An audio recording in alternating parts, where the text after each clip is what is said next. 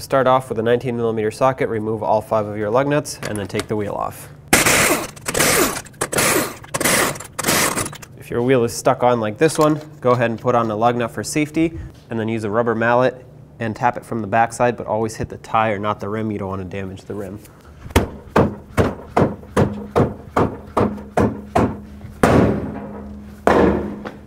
Remove your lug nut and take the wheel off.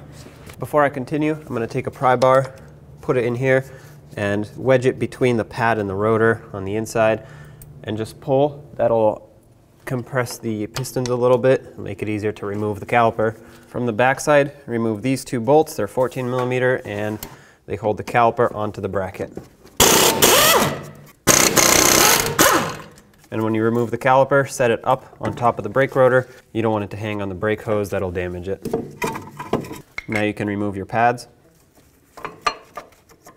And with an 18mm socket, remove these 2 bolts, and that holds the bracket onto the knuckle.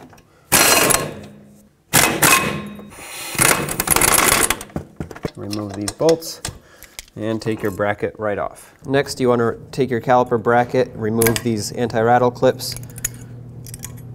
Your kit should come with new ones. Take a wire brush and clean off this surface. Just like with the hub, if it's severely pitted and corroded, you're going to need to sand it down, make it nice and flat, smooth. Mine's not too bad, so a wire brush should do the trick. So I have here a new caliper bracket. You still want to grease this area up. You don't want any rust building up in the future. And you do this on both sides.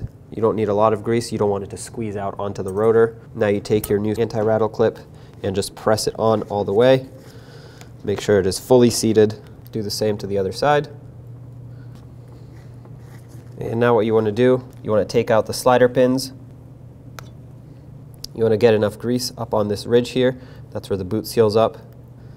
And that's going to prevent water from making its way in. I like to put a little bit of extra grease inside the boot as a reserve of grease, basically. Not too much, just a little bit. Work it in there. Insert your freshly greased pin. Squeeze it down all the way. If for some reason it doesn't want to squeeze down all the way, it's most likely because there's air stuck in there, so squeeze it, press on it, and squeeze the boot. That's going to press out any excess air, and do the same to this one. Perfect. Now let's get this bracket onto the vehicle. Line up the 2 bolt holes, and I did clean up the threads on these bolts. If you want to install thread locker, go ahead, but definitely don't put any anti-seize or grease on them. All right, let's snug these up. 136 foot-pounds for both of these. Now before your caliper fully goes on, I'm going to take some grease, add it to these 3 little ears here. That's going to help the pads operate quietly and smoothly. You don't need a lot, just a little bit to coat it. And then you also want to put some on the outer ring of the pistons here for the same exact reason. And this is also, on top of that, going to prevent water from getting in here and rusting out your piston from the inside out. Go ahead and slide in your pads. I like to put the one with the wear indicator on the inner pad and on the bottom side.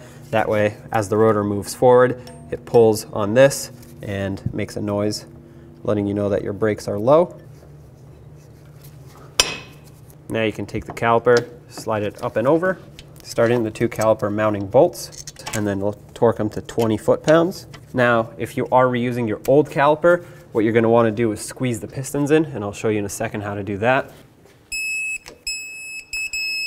Now let's say you were reusing your old caliper, you're going to want a tool like this. That's going to help you squeeze in the 2 pistons evenly, and you just push them back all the way until it bottoms out. And now you can install your old caliper. Of course, again, that's if you are reusing it. Reinstall your wheel.